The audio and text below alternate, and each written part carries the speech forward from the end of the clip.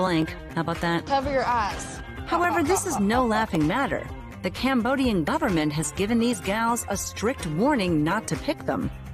Why is picking this flower forbidden? How does it eat insects?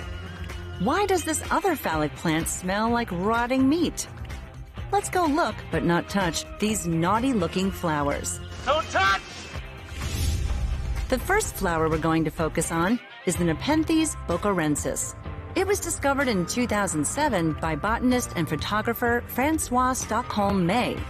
He noticed it was a different variety to the similar-shaped Nepenthes thorelii. It has a long cylindrical body with a bulbous...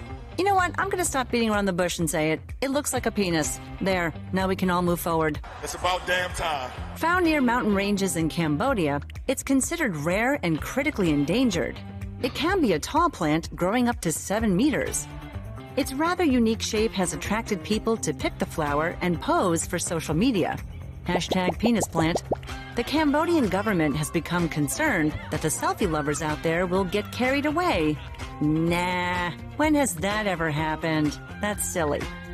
Its Ministry of Environment has warned people to only take pictures of the plant while it's in the ground. Removing, shall we say, the penis part will cause it to die. Nepenthes bocarensis, aka the penis flytrap, get it, is a carnivorous pitcher plant. Just like members of its extended family, it eats insects. The upper lid releases sweet-smelling nectar to attract hungry bugs. The inside of the plant's shaft, for lack of a better word, has a slippery coating and downward-pointing hairs that make an escape almost impossible. Insects are forced into a pool of goo at the bottom of the plant where they are digested for nutrients. It reproduces through tiny seeds that are blown about in the air. The jokes write themselves, guys.